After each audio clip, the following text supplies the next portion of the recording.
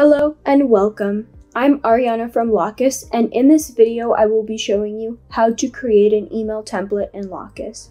So starting on your main screen, the dashboard, if you look to the left of your screen, you will see a variety of options.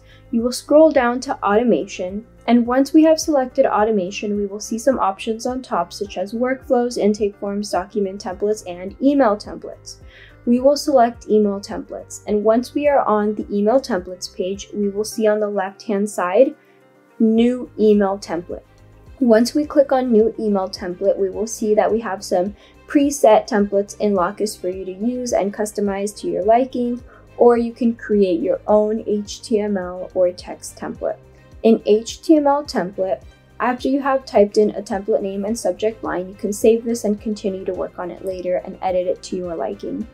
So with an HTML template, you can drag and drop things such as a heading, an image, you can add a button, add some text.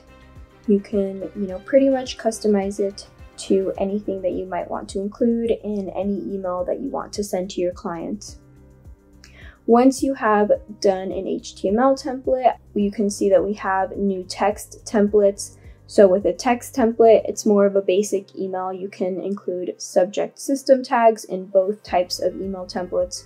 You can also include merge tags. We have some options for you included here, such as company name, invoice link, invoice due dates, and various options related to their information and invoice information that you might want to include. You can insert an image through here. You can insert a link or hyperlink. You can also customize the font sizes and colors to your liking.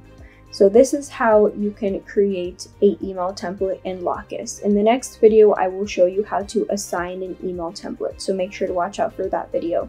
Thanks for watching, and if you have any questions, please reach out to our team at support@lawcus.com.